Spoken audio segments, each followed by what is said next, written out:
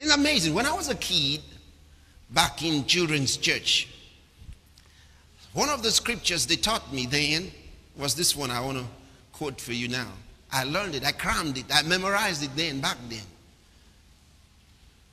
See? Say, for all have sinned and come short of the glory of God. Somebody said, oh, now I understand why some people are not tall. The Bible says all have sinned and come short.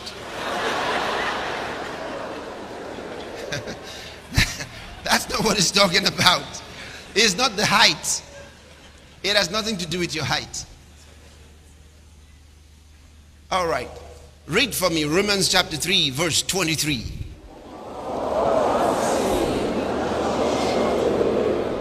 Again.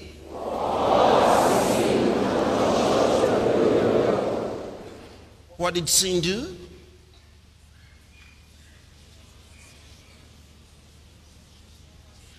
For all have sinned, and what? They've come short of it. They've fallen short of it. Short of the glory of God. They don't qualify for the glory of God anymore. So sin took them out of the glory of God. What does that mean? That before sin, they were in the glory of God. What is glory, by the way? Maybe I should read for you the meaning. All right? Can you take it? All right, let's try to get this. Glory.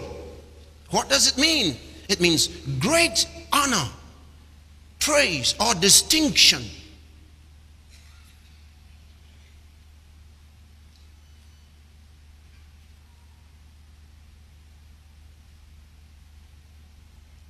Majestic beauty and splendor. Resplendence. The splendor and bliss of heaven. Perfect happiness.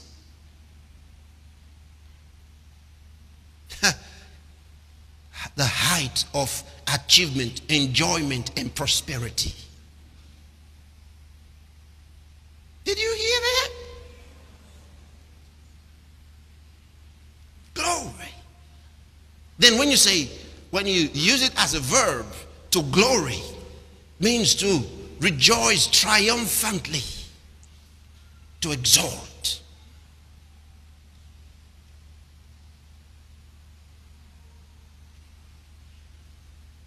So it's all what? Beautiful. So when you talk about glory, you're talking about splendor, beauty, excellence. So when God made man, he made him for what? Glory.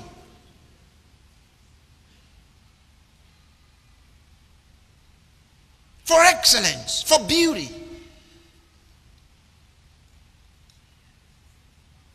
Everything about him was praiseworthy.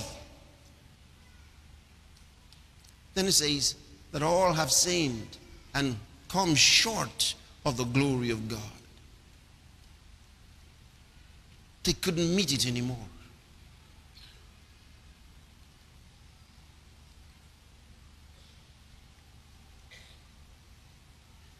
When you're sick in your body, that's not the glory of God. Glory is excellence. Glory is splendor.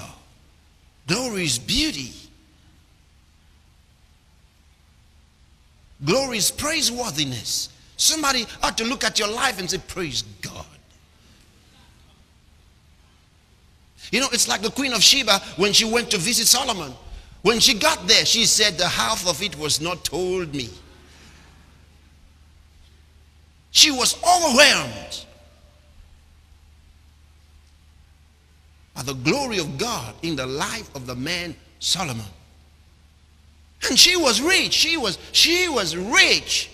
But when she got to Solomon, she said, I heard so much about you. I found out now the half of it was not told me. Hallelujah. Think about that.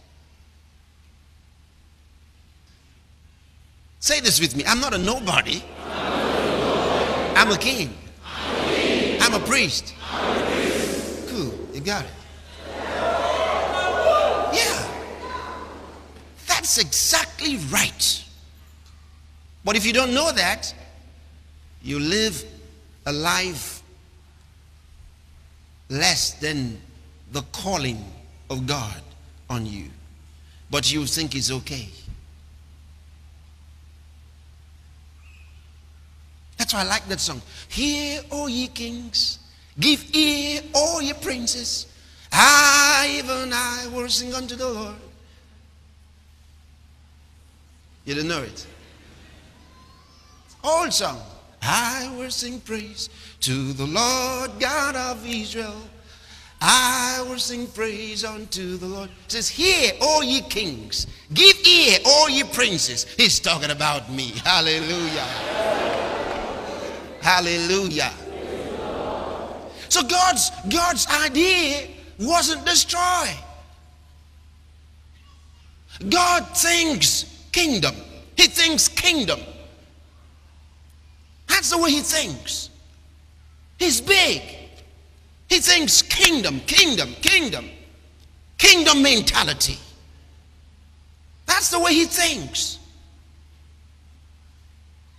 And everyone in his kingdom is a prince, a king, a priest of God. Anointed. He said, all have sinned and come short of the glory of God. Okay. So, listen, why is that important? When sin came, man fell from that glory. So, it means he was supposed to have glory before. He was created for glory. Then he fell short of it. The Bible says, in Adam, we all died. But in Christ, all are made what? Alive. It says, as in Adam all die, so in Christ shall all be made alive.